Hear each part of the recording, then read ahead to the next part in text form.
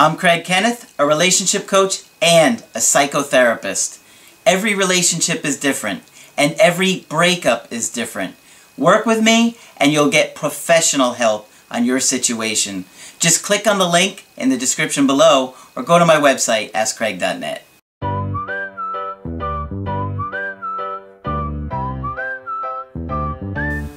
Hi there, I'm Coach Kenneth.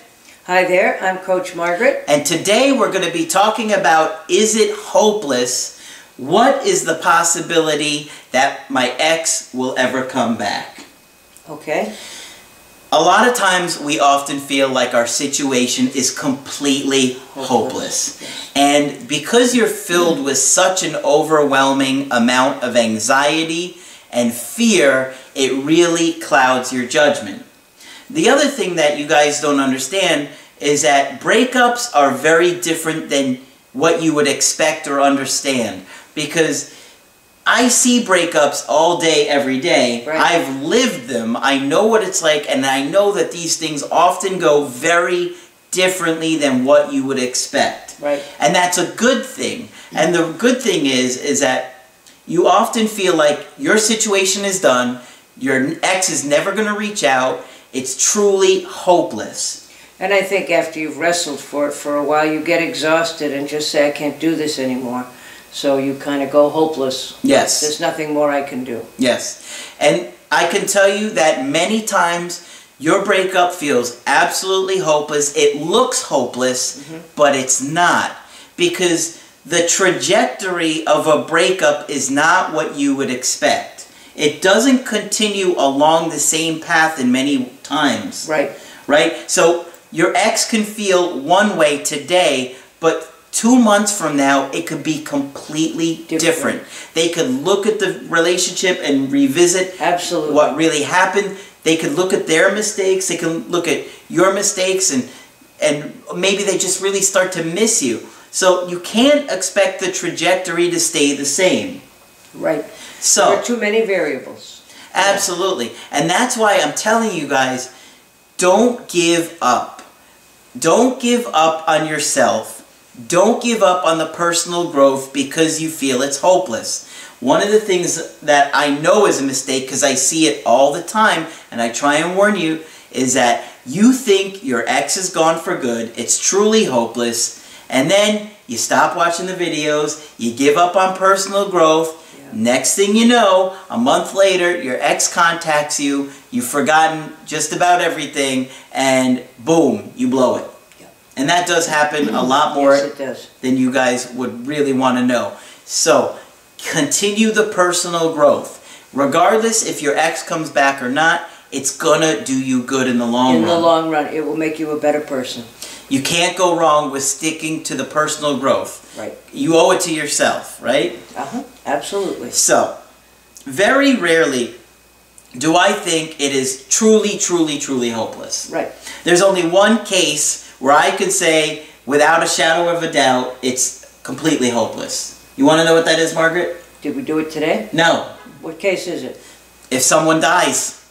That's the only time it's hopeless. Right. As long as somebody's alive, thinking and making decisions, you just never know. That's right. So if they die... But that is pretty definitive. I would say it's definitive. Yeah. That it is hopeless, at least in this life. Maybe I shouldn't take it. Maybe well, you never know that either. That's right. Maybe in the next life you'll have another shot. And you're either going to say, oh great, or oh my God. Yeah. But can something be close to hopeless? Of course. Yes. There are situations that can be very close to hopeless, like if your ex gets married or has kids with somebody else. I would never encourage you to hold on in any situation like that. Oh no. And it's I can't say it's 100%, like I said, unless they die, but it's going to be pretty remote and rare that somebody could move on, get engaged or married, and then come back. Now, maybe 10 years later, but never put your life on hold like no. that. No. Definitely not. Never put your life on hold for anything beyond a reasonable period of time. But there are a lot of different factors in a relationship, and today I've got a really bizarre relationship. Yes. And there's a lot of factors in here that, you know, they ask me, is it hopeless, and what is the possibility of their ex coming back? Well, let's run through this scenario because Okay. there is a lot here. Okay? So this couple is very close in age, let's just say early 50s. Okay? Now, they dated in high school many, many years ago. And they were together again starting back in 2007. They started dating again. But here's the thing. They were both married. Uh-huh. So, And they re-encountered each other. they were both married, they re-encountered each other, and they wound up having an affair for, was it 8 years? 8 or 9, right. 8 or 9 years.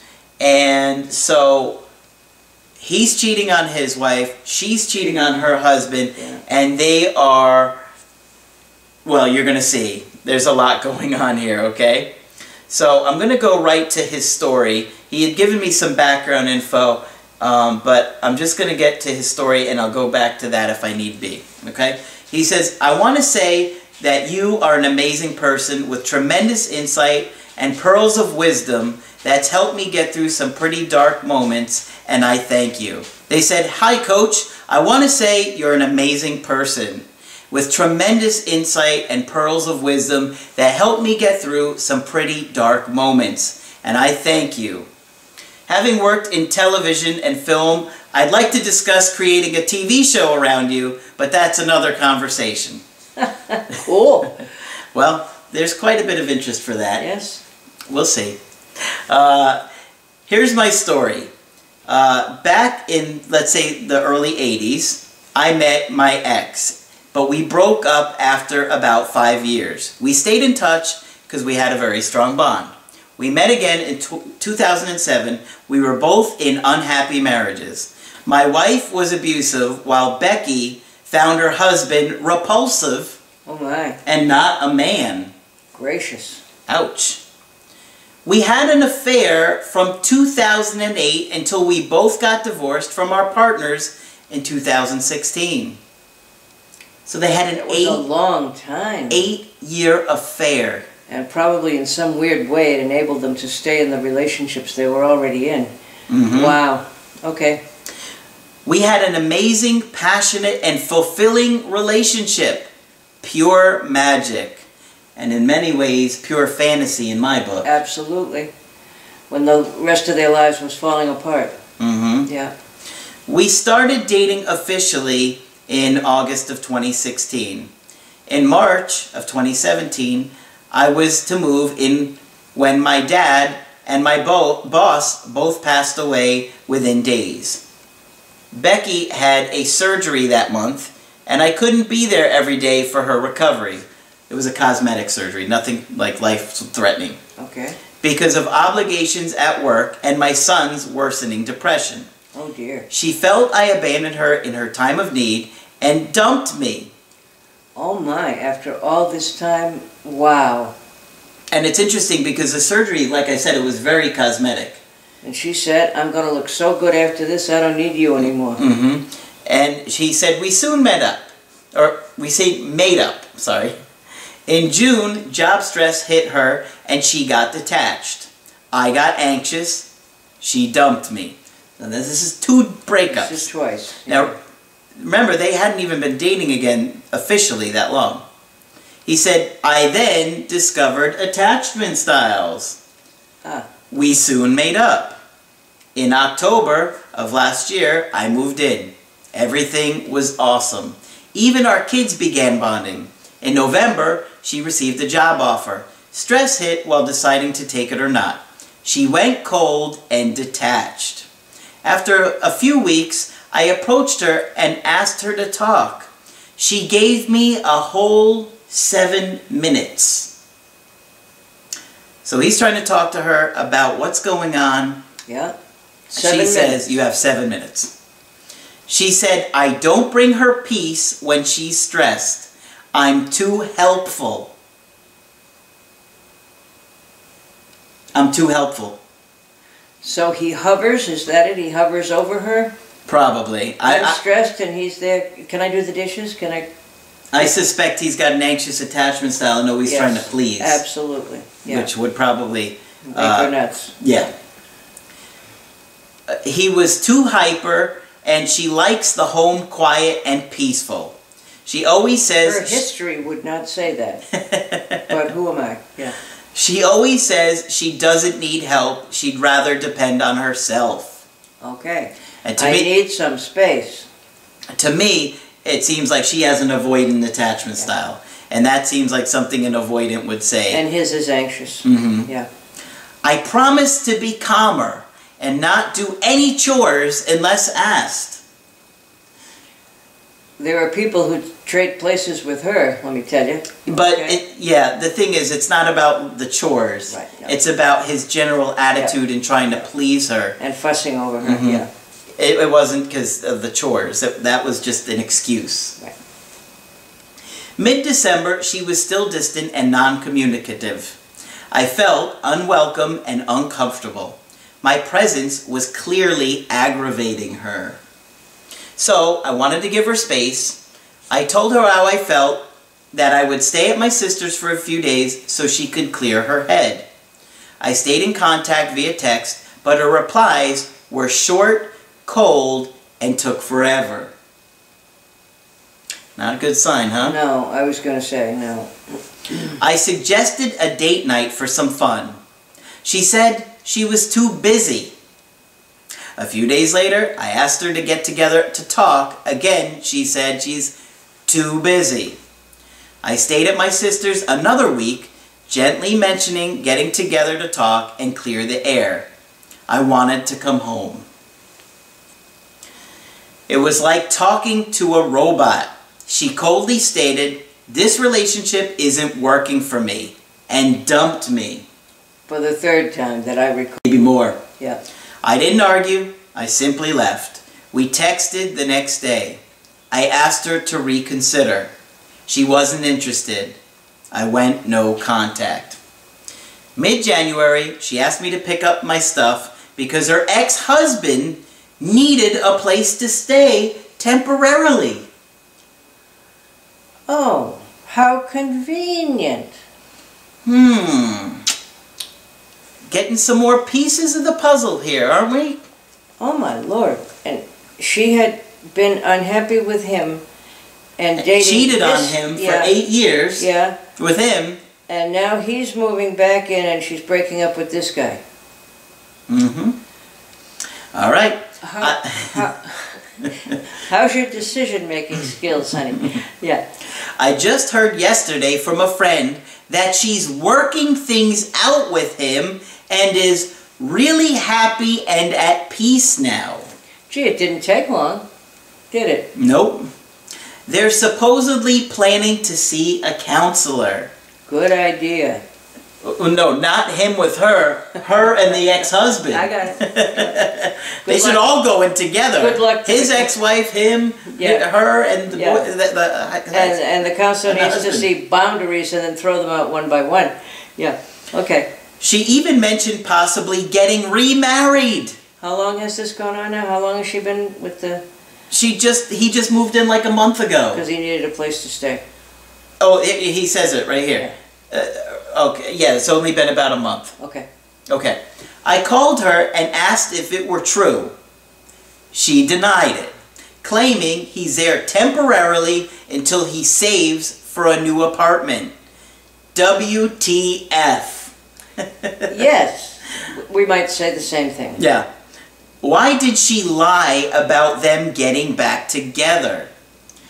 Well, I don't think it's the lie that you believe. I don't think the lie is that she is telling you they're not back together. Okay? That's the lie. That's the lie. It's not that she's lying to her friend or your friend about the situation. She's lying to you about the situation. She's obviously now back with her ex-husband, and I'm willing to bet she lined him up. And I'm willing to bet she was talking to him all along while she was being cold with you. And that's why you're being cold. She was being cold with you. It's because she knew she wanted you gone. She wanted to work it out with her ex again, who she had an 8-year affair on with you. Well, but I mean, nobody's been able to make a decision here. I mean, she's been from one of them to the other for a very long time. She said, "We're done for good. Is there any hope of us being reunited?" Oh, Lord, no. And would anybody have the energy left to do another round? It's exhausting. Yes, just reading it is exhausting. Can you imagine living it? I mean, here's the thing. Could she come back again? She could. Yeah. It could fall apart with the ex-husband again. And the whole thing could replay over again. Yeah. But here's the thing. This woman has not shown in any capacity ability to have a healthy one-on-one relationship. She has for years now sort of had two going at the same time so that neither one gets all that intimate, would be my guess. That's right. She has... And splitting in an unusual form. Yeah. Because she couldn't do a relationship one-on-one with him. She cheated on him for 8 years. Now she's with you. That hardly lasted at all because the fantasy, the relationship she thought she was going to really have with you when it was one-on-one didn't match up with her fantasy. Right. And now she lined up the ex again. He was probably trying to get her back.